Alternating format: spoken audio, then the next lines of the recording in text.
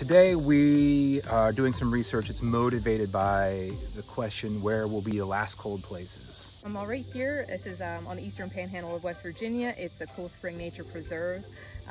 This is Bullskin Run, which happens to be a karst geology type stream, and it seems to be pretty resilient to air temperature changes. The electrofishing backpack is used to sample stream fishes, and what you do is you wear the backpack that holds a battery, and it sends electricity from the anode, which is the probe that you hold in your hand, back to the cathode, which is the tail that runs behind you, and that field of electricity shocks with any fish that's within that zone. And that just stuns them for a temporary period of time, and then you can go and net them, put them in a bucket, and then observe their size and species later on. This is a really special stream because this is a stream loaded with groundwater in what we call a karst terrain, which is to say that there's a lot of rock contact underground. These are large aquifers, and this stabilizes the stream flow. It stabilizes the stream from droughts and floods, and it also stabilizes the temperatures. As we know, air temperature is increasing.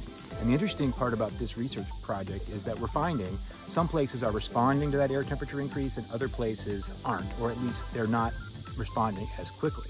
So that gives us resiliency on the landscape. A species called checkered sculpin has been recognized by ichthyologists for several decades, but it's still a mystery to the public at large. And so this is interesting to us because this species is only found in the coldest places. It needs cold water and it needs stable flow. So this is important because it can tell us about where places are changing and where they're remaining intact. They're a cold water specialist, which means they're an indicator species. So in sites like this, if we stop seeing them, we know there's a real issue.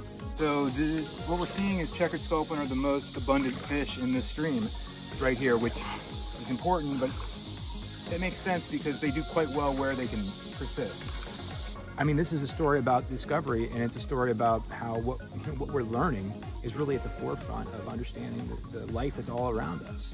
So we're really happy to be part of that. Big checkers.